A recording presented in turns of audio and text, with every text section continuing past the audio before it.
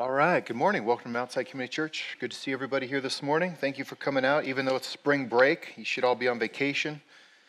I'm going on vacation this Wednesday. Pastor Dave will be preaching next week, so that's really the week to attend.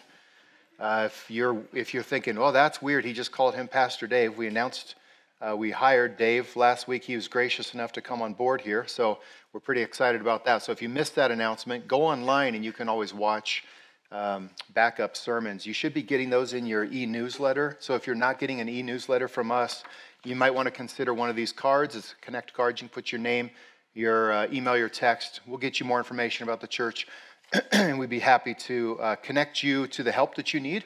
If you need help, whether it be counseling, a life group, all kinds of ways that we can help you in your Christian life, and then we'll give you more information about the church as well. Hey, I forgot to do these the last couple of weeks. We're doing spiritual fitness cards. So if you come into the church, you'll see this on one of the tables. You also get this in the e-newsletter. So I'm going to read the spiritual fitness challenge. This was an idea I had at like 2 in the morning last year. So most of my 2 in the morning ideas are bad, but this seems to be working. So we ask you to grab a card so that you can be working on your spiritual life during the week and not just on Sunday morning. Today's spiritual challenge card: practice encouragement. Send an encouraging text to at least one person every day this week. You know, that's not very hard to do, honestly. But I think what it could be is a point in which you take your eyes off of yourself for just a moment, force yourself to think about somebody else, and then just send them a text of encouragement. Tell them you're praying for them. Tell them you love them. Tell them something. I sent an encouragement text this week to someone who I text someone an encouragement. I'm like, this dude gets all kinds of encouragement. This is like white noise to him. And immediately I got back, thank you so much. I haven't heard that in forever. And it's like, wow. I wonder if we're not encouraging enough. I wonder if we're not saying enough kind things to one another. So please do that. You can fill out a Connect card. We don't actually pass an offering plate here at Mountainside. We have offering boxes on the back. If you don't yet know Christ as your Savior, please don't be a giver yet. You need to come to Christ first and foremost. If you're part of a church family and you've connected here, the Bible's pretty clear about giving unto the Lord, and so you can give in those. You can give online. You can just hand straight up cash to Brian, one of our elders, and just if you got a money tree in the backyard, whatever you do it joyfully unto the Lord, and we appreciate all of your giving. A few quick announcements. If you have a bulletin, some of these are in here too.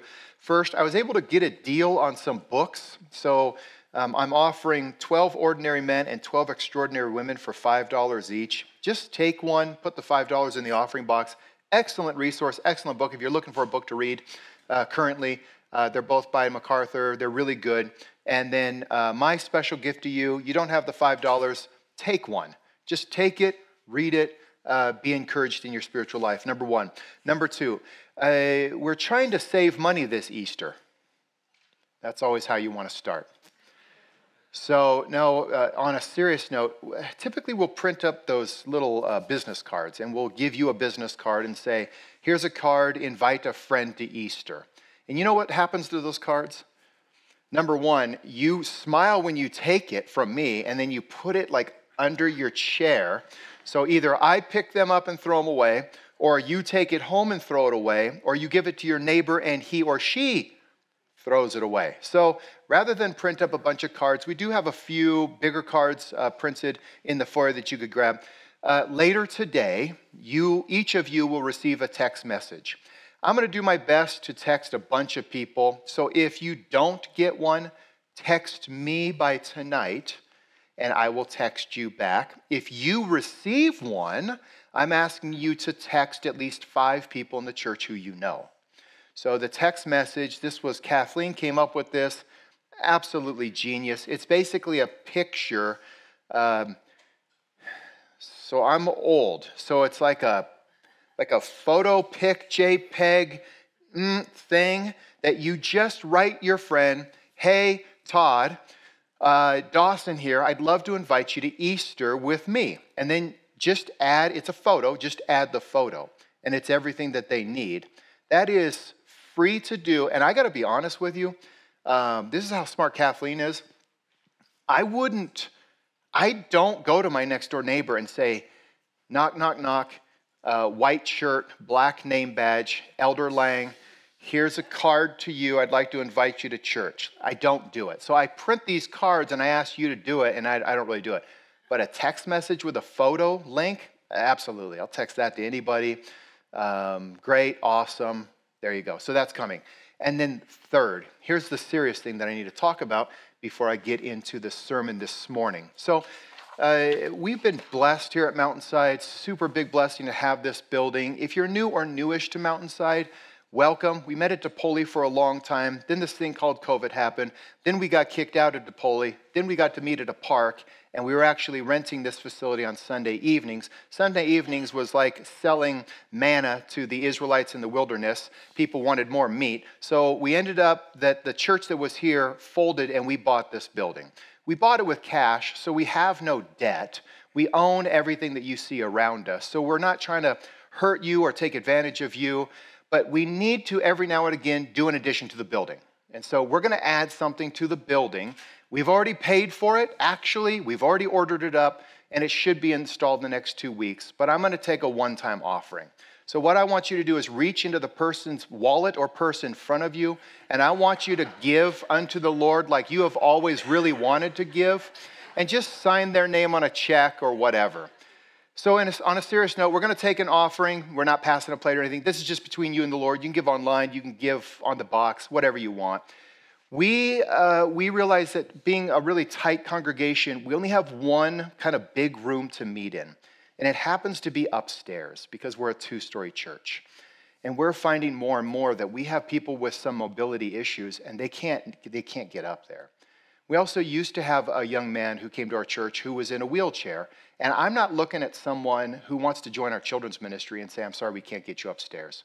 So just like what Jesus did in his day, we're actually going to dig a hole into the roof, and we're going to start lowering people. No. So we looked into an elevator, and you know what I found out about an elevator? A little bit pricey. Just a little bit pricey. So we've actually already ordered up, it's $10,000. We're ordering a chair lift that will be installed in that stairwell. So you can ride up the stairs safely. If you have any mobility issues, if you can't get up the stairs, you can ride up the stairs and join us for anything in this church. We care about you here at Mountainside. It was not going to be appropriate for any of our elders to look at anybody who comes into our church and say, I'm sorry, we're doing a super cool thing up there, but because of your mobility issues, you can't join us. That is unacceptable here. So it's already ordered up. It will be installed, I'm hoping, here in the next 7 to 14 days. So it's $10,000. If you're sitting on 30, we'll take the whole 30. That's fantastic. But if you want to give towards helping those who have mobility issues, go ahead and give into the offering and just either let Brian know or put it in the offering or just tag it mobility issues or something, and we'll put it towards that. So thank you for bearing with us in that. But we just want to make sure that everybody feels welcome here, no matter what your situation or what your status in life, no matter how hurting or not hurting you are. If you're rejoicing this morning, we want to rejoice with you. If you're having a hard time, we want to weep with you. We want to help you in any way that we can. And sometimes in life, my dad always used to tell me, and this has been very, very true. My dad used to say, Dawson, if money can buy you out of the problem, you don't have a real problem. So the great news about a chairlift is money fixes the problem. So that's not a real problem. You and I both know that the problems that we face in life, you can't write a check and get out of it. It's a wayward son or daughter. It's someone who's hurting. It's a spouse or a loved one who there's a wreck in the relationship. There's all kinds of things like that that you just can't fix with money. And that's where we have to lean on God. We have to trust him. We have to go to him and say, Father, we need you. We need you in this moment to work in a bigger way than what just a stupid check could fix. And so we're actually in Luke chapter 4 this morning. We're walking through the book of Luke. We only have about 70 sermons through Luke. We're on like 10. So if you are just joining us, you haven't missed much. We're in Luke chapter 4, verse 31 today. Fascinating passage, super cool passage, really scary passage. and totally outside of normal passage. So welcome to Mountainside Community Church, Luke chapter 4, verse 31. And he, Jesus, went down to Capernaum, a city of Galilee. And as he was teaching them on the Sabbath, they were astonished at his teaching, for his word possessed authority. So last week, Jesus, this was great. Pastor Dave preached last week. Jesus sits, reads a scroll from the book of Isaiah, tells people the truth, and what do they gift him with? They gift him with a near push off of a cliff. How fantastic is that? You tell people the truth, and they hate you. Do we live in a day and age like that today? We absolutely do. Is it going to get worse? Yeah, it's going to get a lot worse. I'm sorry, but you tell people the truth nowadays. The truth divides. The truth makes things worse. The truth often makes you enemies. The truth brings anger out of people and shows you their idolatry. It shows you that they want to serve themselves instead of the Lord. Now, instead of railing, I don't really like to do that here at Mountainside. We don't point the finger at the other side who we can't change and we yell at, and that's like politics does that, and it's super annoying to me.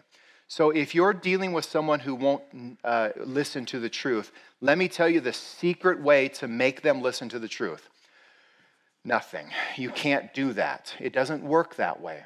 I don't care how much you tell someone the truth, badger them, arm bar them, write them a text, write them an email, yell at them, scream at them. If they don't want to hear the truth, they're not going to hear the truth. And so all day long, you could either point, and worry about the other guy who's not believing the truth, or you got a couple options. You could cut them off. That's an option. You could pray for them. That's an option. You could love them. That's an option. Romans 2:4 tells me that the kindness of God is meant to lead people to repentance. It might be that you need to try a little bit more kindness.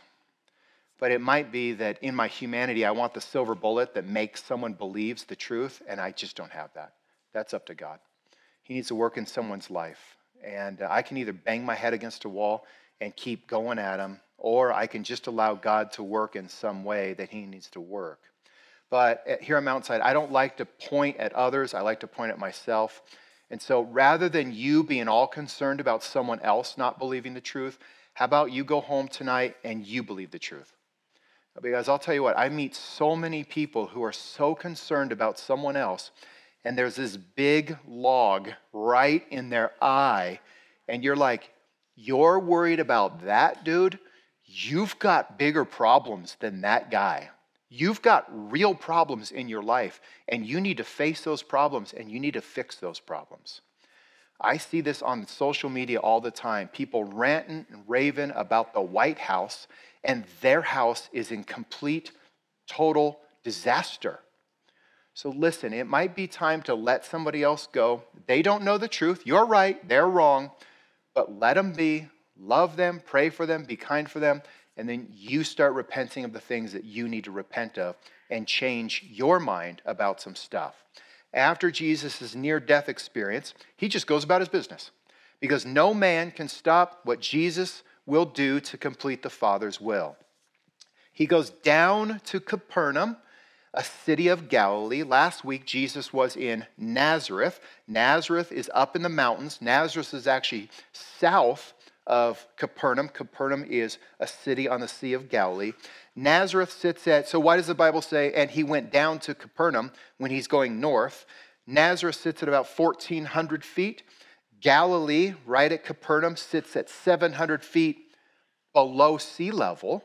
So in about a 22-mile journey that Jesus walks, he descends about 2,100 feet.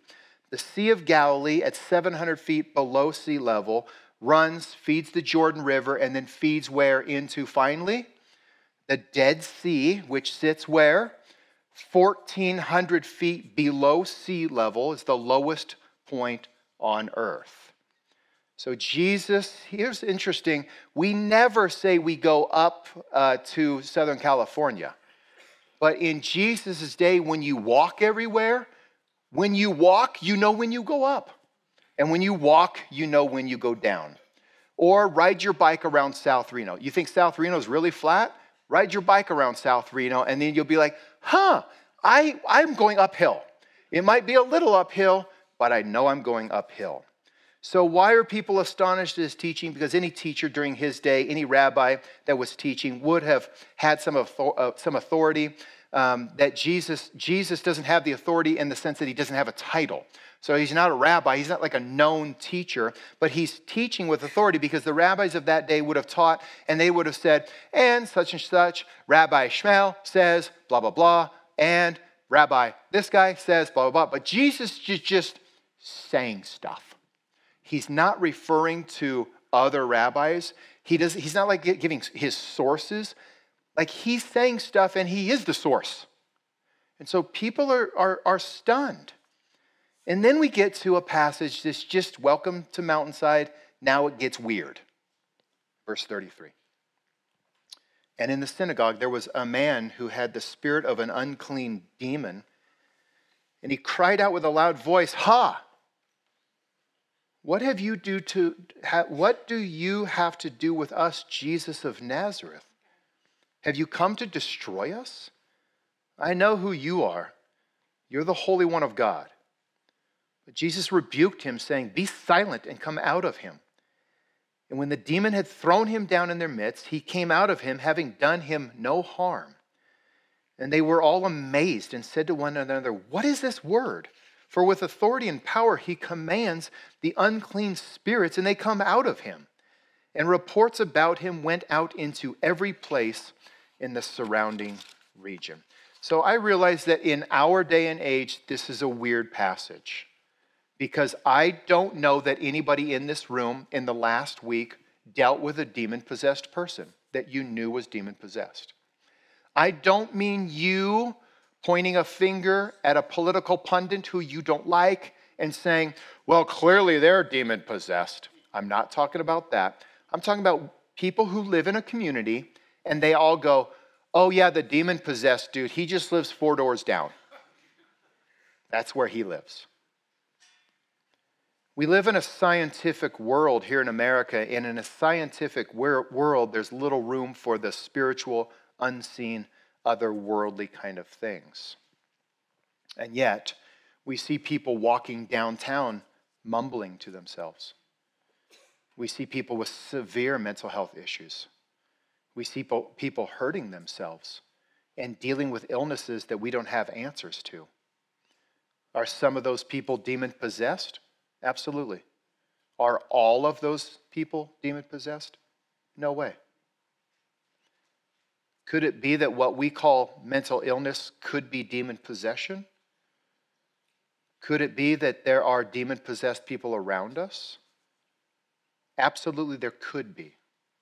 But before we dig into this, what I want to say is it might just be that someone's just hurting. If I can break my arm, and nobody would judge me for breaking my arm because I live in a fallen world, maybe I can break my brain. I just don't have an answer to a broken brain right now. And it might just be that I'm just hurting. I don't think it's on our shoulders to declare who is hurting in a good way, who is hurting in a bad way, who is demon-possessed, who is demon-oppressed, or other. I think we need to be really, really careful about this because people just get physically broken. And that's okay. That's part of living in this fallen world that we call life. So this is the first demon-possessed person that we encounter in Luke chapter 4 here.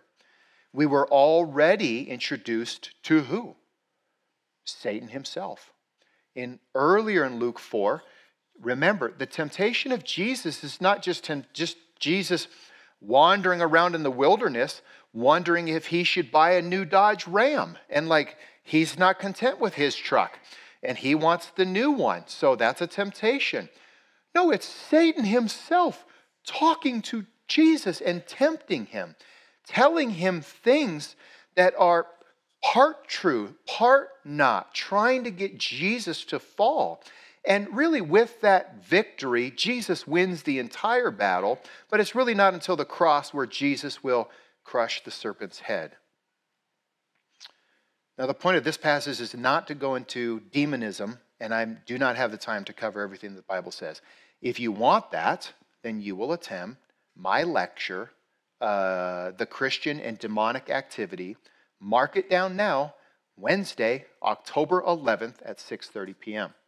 We're taking 3 or 4 key DARE.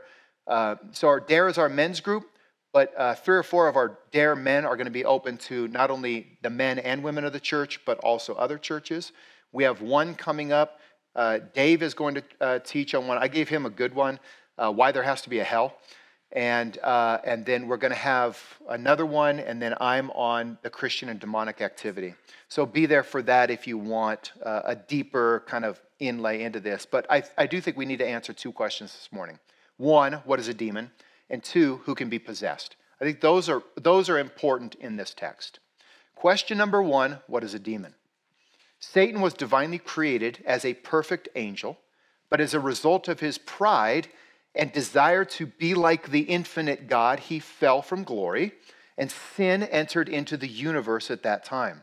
Satan is the open and declared enemy of God, and he rules the demonic world in this present age.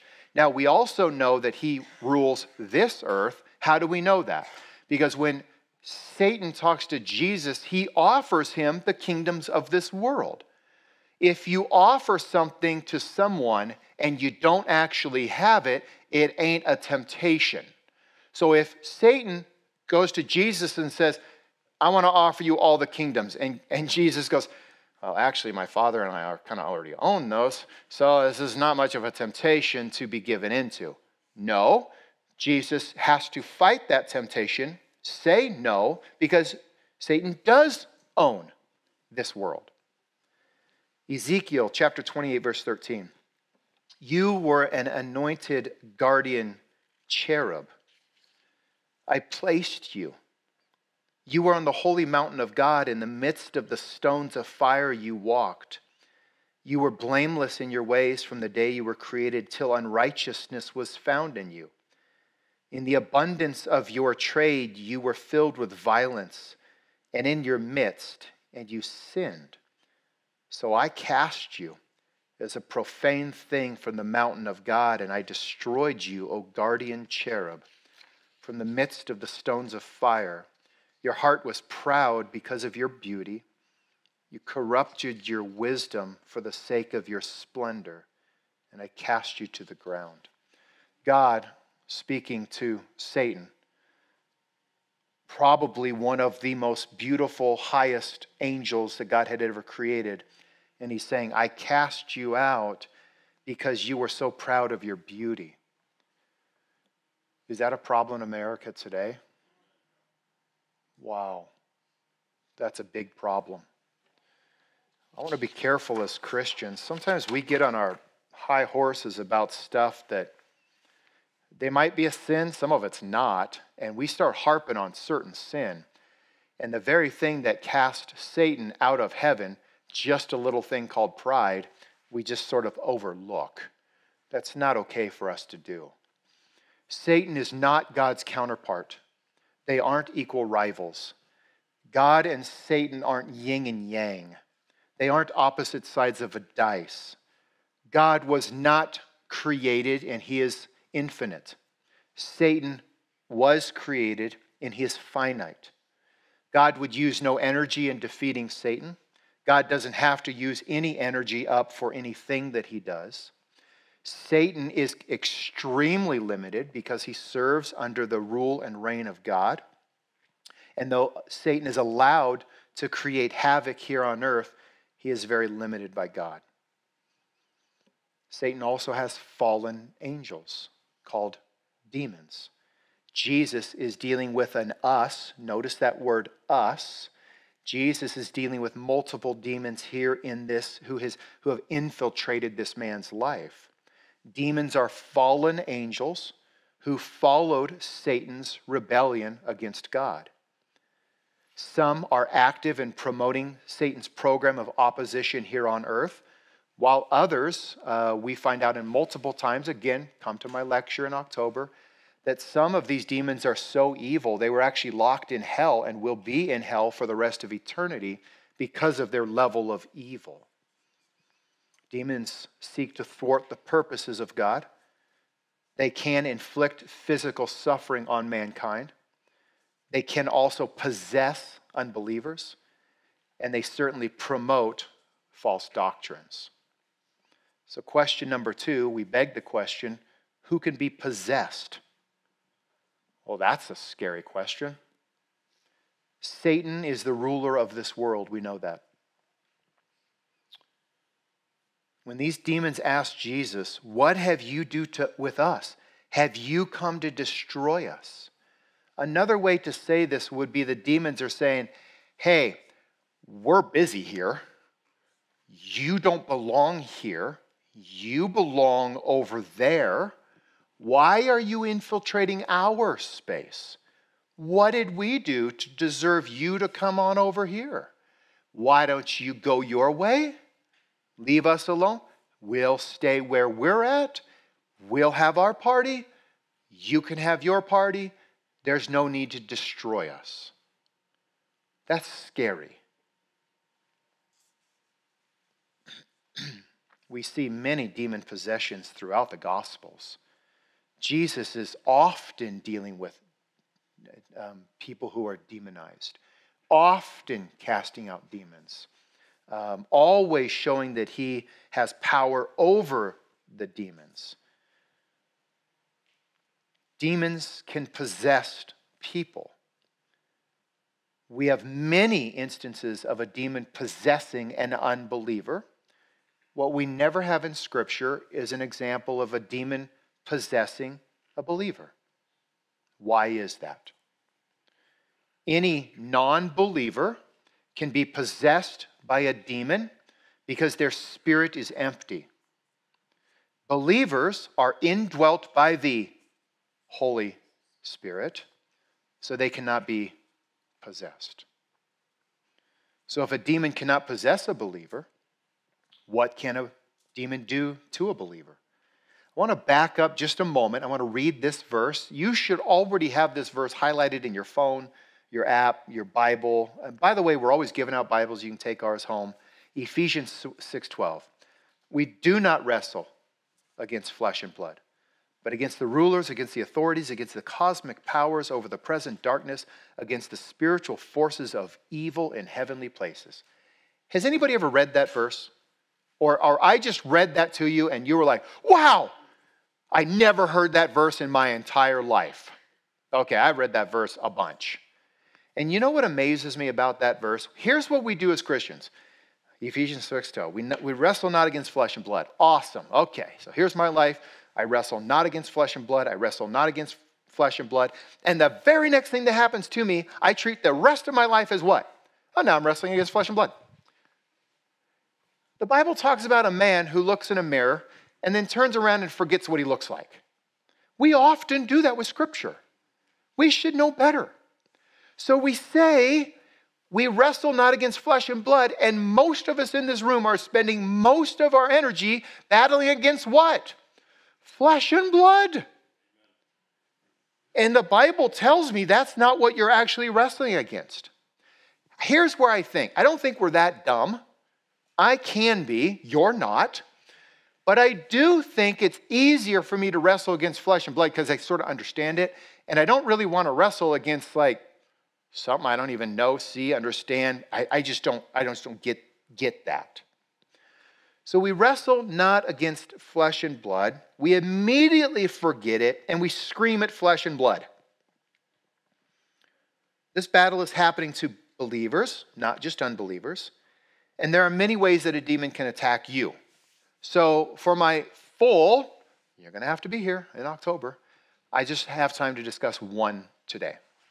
So the one area that I want to discuss today that a demon is attacking you, will continue to attack you, and will never stop, is your mind, your thought life, the things that you believe.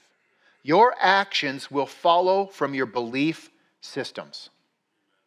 That's the bottom line. You all believe certain things. And based on your belief, you then act in certain ways. Now, sometimes through sin, selfishness, emotional turmoil, we do act in ways and we're like, I just acted in that way and I don't even believe that. Like that was wrong. You know what that's called? An apology. Just apologize and keep moving on. You don't got to beat yourself up over it. And the person who you sinned against, they're a sinner too. They don't need to beat you up over it either. We can apologize. Man, I'm so sorry. I apologize to you. I acted in a way that I don't even believe, and I don't know why. Well, the why is your flesh. That's why.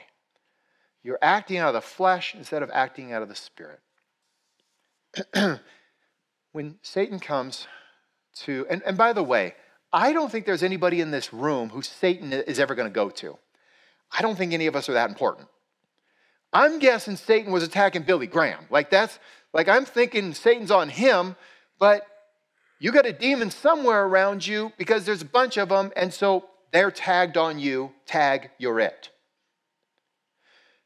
When Satan is in the Garden of Eden, tempting Adam and Eve, really the whole point of that temptation is, I don't know if that's what God said. I don't know. And that could be reinterpreted. I mean, there's many versions of the Bible, and I don't know that's a pretty staunch level of interpretation on that. I think what God really meant was just sort of, he's good being him, and he kind of doesn't want you to be like him. And so, you know what, if you eat that apple, was it an apple? Probably not. By the way, anybody have a guess on what it was? Thank you. Someone listen. I preached a sermon like this, 83 years ago, and one guy remembers. I think it's a pomegranate because the pomegranates were whittled. They were at the bottom of the robes. There were pomegranates on the bottom of the robes of the priests who went into the Holy of Holies. And what one of my professors used to say is that pomegranate on the bottom of that robe, because you went in the Holy of Holies and you had a bunch of sin in you, what happened? A straight lightning bolt to the face is what happened. So you're dead because you have unconfessed sin. And he thought that the pomegranate was a reminder of the first fall, and that would remind the priest, that pomegranate would remind, I need to repent of my sin. I need to be pure before the Lord. I need to push off anything that is a sin in my life. Maybe, maybe not. Let's say it's an apple. So God said, you eat that and you're going to be as awesome as him. That's really what God meant. But you see, it's all here. Satan wants you to believe things that are like a piece of a truth, a half truth. He'll sell you a piece of a truth if you'll buy the rest of the lie. Your mind is a battleground. And I'll tell you this, we spend far more time taking this in than this in. And one of my challenges, I'm going to get to the challenge. Let me just hold on. I still have a little bit. There's a battle going for your mind. Demons really do still exist on this planet, and they really do want to make you ineffective. If you're not yet a believer in Christ, a demon has you already and doesn't want you to believe in Christ. If you're already saved, what a demon would love for you is to be completely ineffective. Fine, you're saved, but you ain't getting any farther than that. A demon couldn't love a Christian more who is completely self-centered, selfish, spends all their time on themselves, golfs every Sunday instead of being at church, doesn't serve anybody, doesn't give anything, constantly online, constantly comparing himself or herself to others, is completely ego-centered, full of pride, all of it. That's like a demon going, awesome. Go ahead and believe in Christ. By the way, the demons have better theology than all of us. I mean, look at the theology that comes out of the mouth of a demon before it even comes out of the mouth of the apostles. This demon is saying things that are more true, and the apostles are like, we don't actually know who this dude is. We're just sort of following him. He feeds people. He does magic tricks. We're not sure. And then when we think we're sure, we deny him anyways, and we just keep going about our lives. Like, it's amazing what the demons actually know. So what are you supposed to do to battle demonic influence specifically over your mind? 1, you must fill your mind with God's word. Charles Spurgeon used to say, if a needle pricked you, you would bleed. I'm going to give a piece of candy, if you know this one. You would bleed what? Bibline. You would bleed the Bible out of you. Listen to me. If you don't know this, how do you answer this? Jesus answers the Bible to Satan himself. I've started this recently, and I wish I would have been smarter earlier in my life.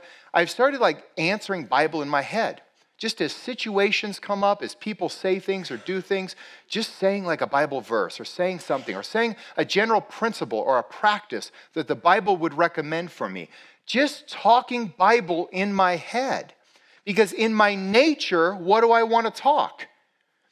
In my nature, I want to talk eye for eye and eye for eye, tooth for tooth, flesh for flesh. You hurt me, I hurt you worse. You get me, I get you worse. That's flesh.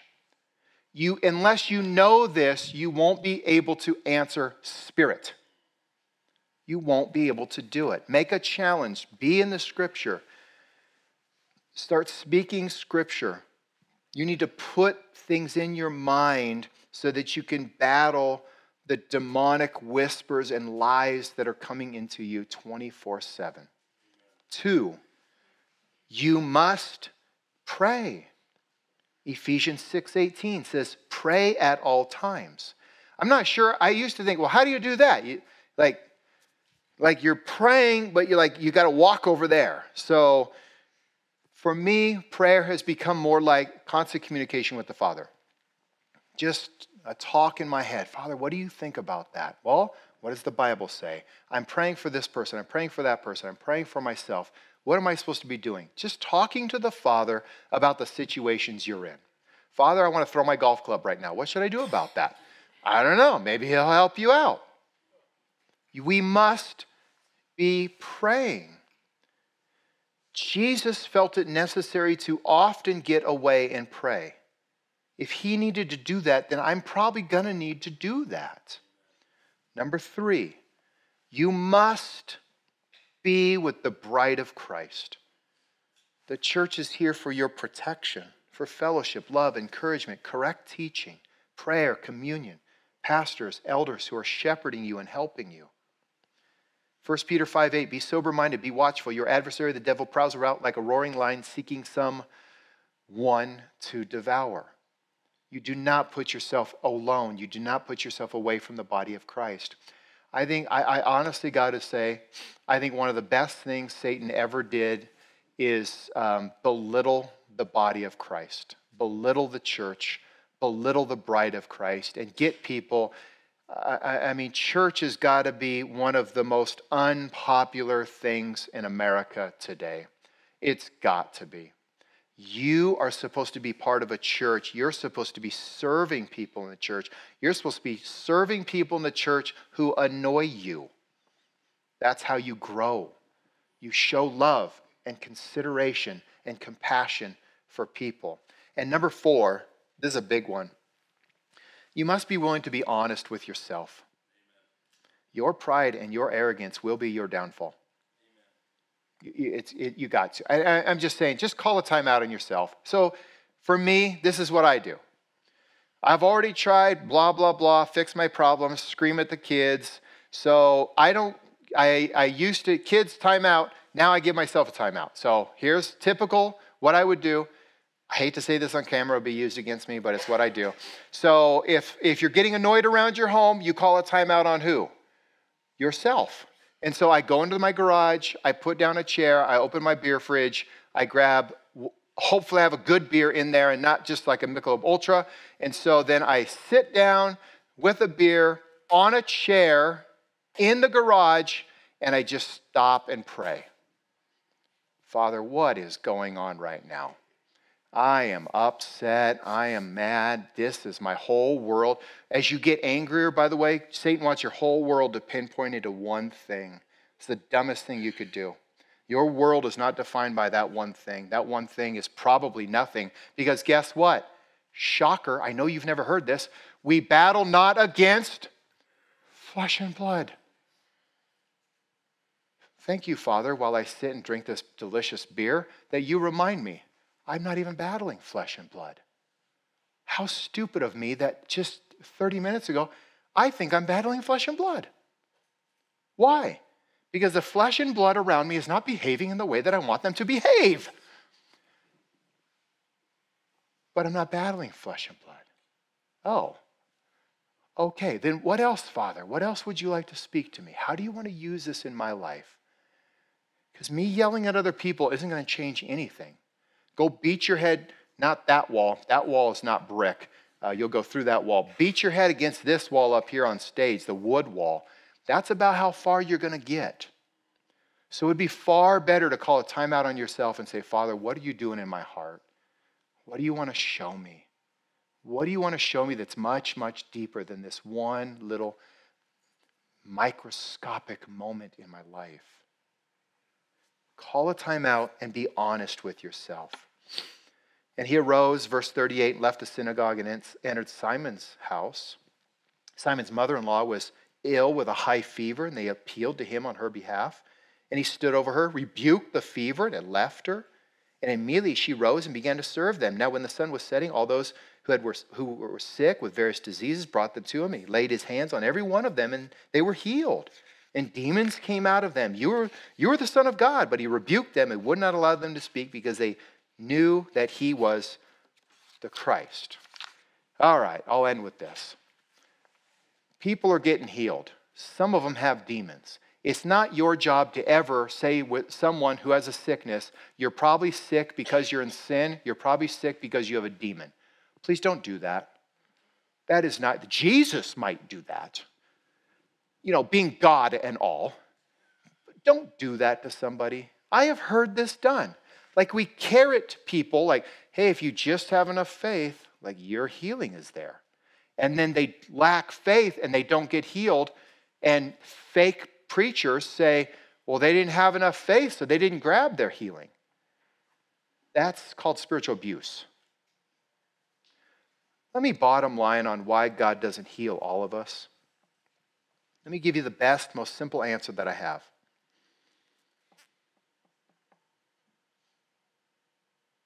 It might not be the Father's will, period. It might not be the Father's will, just 7 words.